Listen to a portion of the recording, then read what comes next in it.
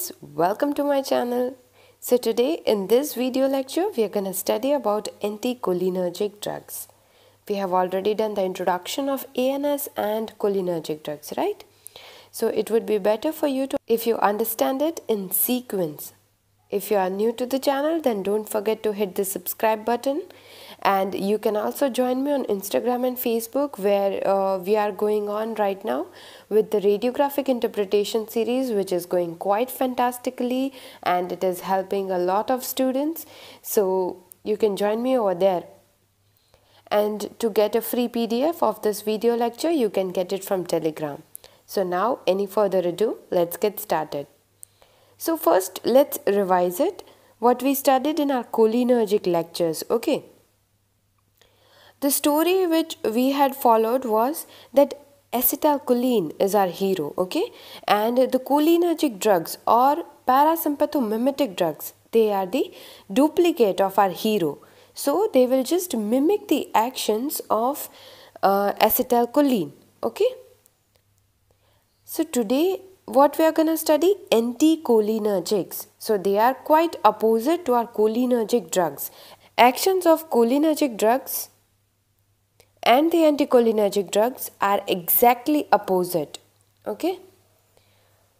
So how cholinergics, or another word for anticholinergic is parasympatholytic.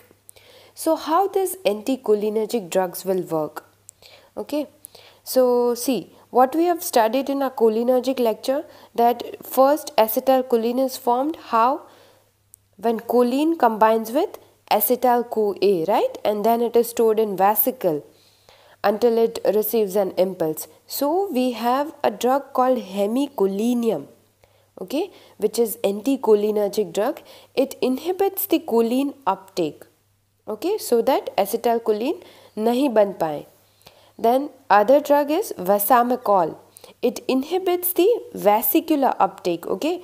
It acts over here. It inhibits the vesicular uptake of acetylcholine, and the drug which is acting is vasamicol. The third drug is botulinum toxin. It inhibits the acetylcholine release, okay. So these three drugs works by these three different mechanisms, okay, and somehow they just inhibit the release of acetylcholine, okay. They don't want that acetylcholine comes into our presynaptic or postsynaptic sites, okay. So basically actions of parasympatholytic are of anti-acetylcholine, okay. Now cholinergic blockers, it is also the another name for anticholinergics, okay. Anticholinergics also called as cholinergic blockers. So they are of two types, anti-muscarinic drugs and anti-nicotinic drugs, because we had two types of receptors, na, muscarinic and nicotinic. On the anti-nicotinic drugs which are acting on the nicotinic receptors, okay, one which acts on NN receptors or N1 receptors are neuromuscular blockers, and the another which acts on NM receptors, okay, neuromuscular receptors are called ganglionic blockers, okay. So in this particular video lecture we are going to focus on anti-muscarinic drugs, okay, which inhibits the muscarinic actions of acetylcholine or cholinergic drugs. So drugs which are affecting the muscarinic activity, okay, आज हम यही पढ़ेंगे, drugs which are affecting the muscarinic activity. So एक तो हो गई हमारी cholinergic drugs, okay, which are parasympathomimetics, and another are anticholinergic drugs or parasympatholytics, okay.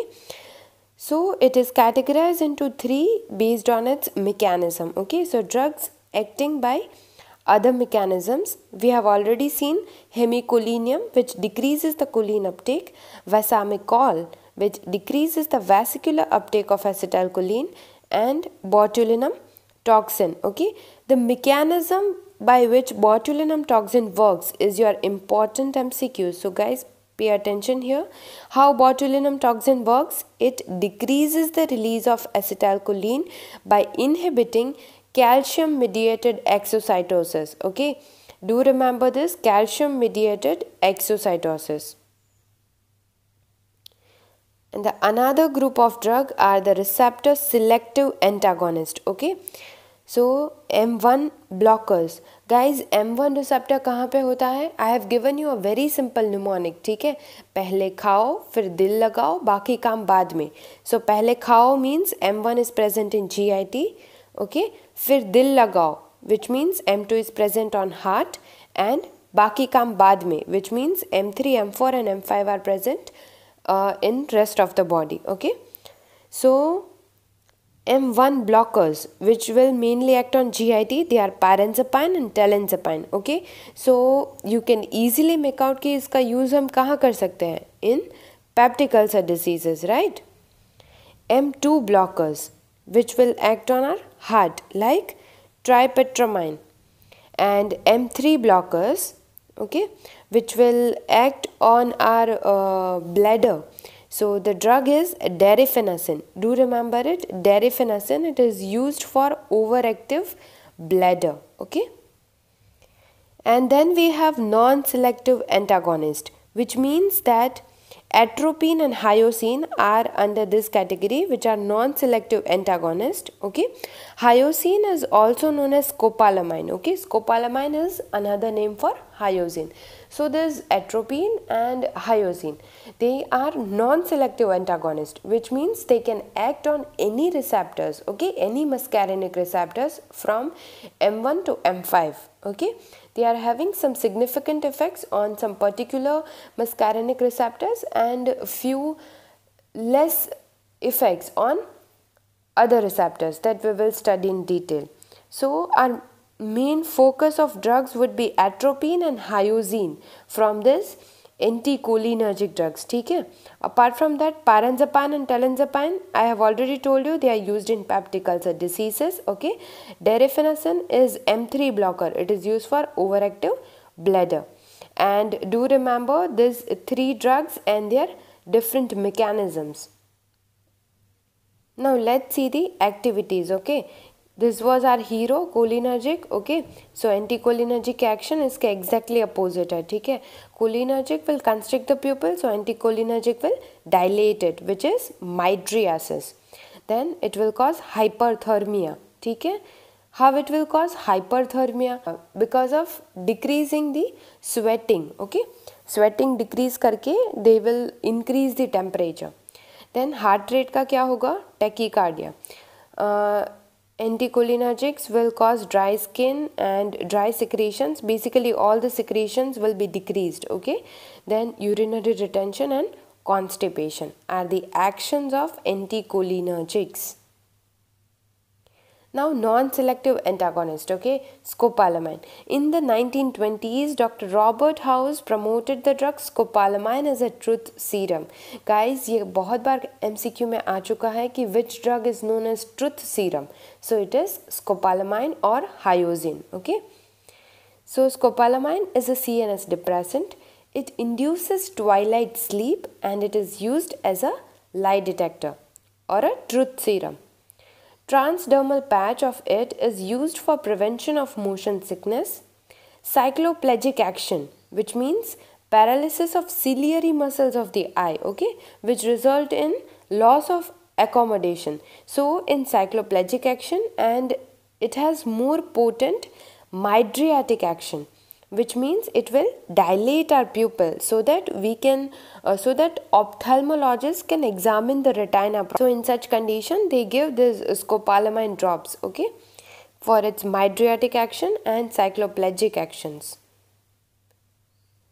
Now the second drug was atropine. Guys, everything about atropine is most important, okay, so don't skip any single point, remember it nicely and note it down, okay. Atropine is a CNS stimulant. It has cycloplegic and mydriatic action, very long duration of action in eye, whereas it has shorter action in other organs. Atropine causes bradycardia initially, okay. Initially it will decrease the heart rate, but as we will increase the dose of atropine, it will cause tachycardia. and it is useful in arrhythmias like AV block, okay, atrioventricular block, and digitalis induced bradycardia. It is used along with neostigmine for the treatment of myasthenia gravis and cobra bite. Why? Guys, neostigmine is cholinergic and atropine is anticholinergic. So why we use atropine and neostigmine together? Because when we use neostigmine for myasthenia gravis or cobra bite, there are increased effect of neostigmine on our cholinergic receptors. Okay, so those increased effects उनको compensate करने के लिए we have to give atropine. Okay, then atropine is a drug of choice for organophosphate and carbamate poisoning, which we have seen in quite a depth in our previous lecture of cholinergics, right? And atropine is contraindicated in children due to the high risk of hyperthermia, which is due to decreased sweating. Okay, so this is the dose dependent effect of atropine. Okay, when we give 0.5 milligram, it slightly there is a cardiac slowing, okay, bradycardic effect, and some dryness of the mouth and inhibition of sweating. Okay, as we will increase the dose, it will cause tachycardia and marked dryness of the mouth, dilatation of the pupil, which is mydriatic action, okay, and some blurring of near vision as well. And when it exceeds more than 10 milligram, it will cause hallucinations, delirium and coma. Why? Because atropine is CNS stimulant. Don't forget it, okay? Because of its CNS stimulant effect at higher doses, it causes such symptoms. Now, mushroom poisoning. Guys, we don't have many mushrooms in India or in any part of the India, okay? So, such problem is less over here, but it is quite a common in Western countries, okay? So, see, what happens in mushroom poisoning is it causes the violent stomach cramps, abdominal pain, nausea, vomiting and diarrhea, okay? And in the early mushroom poisoning, drug of choices are atropine, and in the late mushroom poisoning, thiotic acid is the drug of choice. Okay. So, in certain areas where such mushroom and its species are found, then government has to post such warning signs. Okay, and they also show that how these mushrooms look. They are known as, see, death cap mushroom. Okay. Now, adverse effect of anticholinergics. Okay, anticholinergic drugs के adverse effect क्या है? The mnemonic for which is sludge. Okay, do remember it, sludge, which is salivation, lacrimation, urinary incontinence, diarrhea, gastrointestinal cramps and emesis. Okay, and dumbbells, I have given you this mnemonic in previous lecture, okay, which shows the side effect of cholinergics. Dumbbells, okay, diarrhea, urination, meiosis, bronchospasm, emesis, lacrimation and salivation. Now guys, adverse effect of cholinergics and anticholinergics have certain similarities, as you can see, okay, like salivation, lacrimation, emesis and diarrhea. It is common in both with cholinergics as well as anticholinergics, ठीक है? But anticholinergics peculiarity है urinary incontinence and gastrointestinal cramps, okay? And it also causes the dryness of the mouth. And whereas in the cholinergics, it causes meiosis, okay, which is constriction of the pupil, and bronchospasm and bronchorrhea, okay, which means increased secretions in the bronchus as well. So these two symptoms where both of these differentiates. So do keep in mind and read it nicely. Keep this concept of hero and villain and hero and duplicate in mind. It will help you to solve MCQs, okay? So guys, this was all about anticholinergics. We'll meet in the next lecture of sympathomimetics drugs. So stay tuned.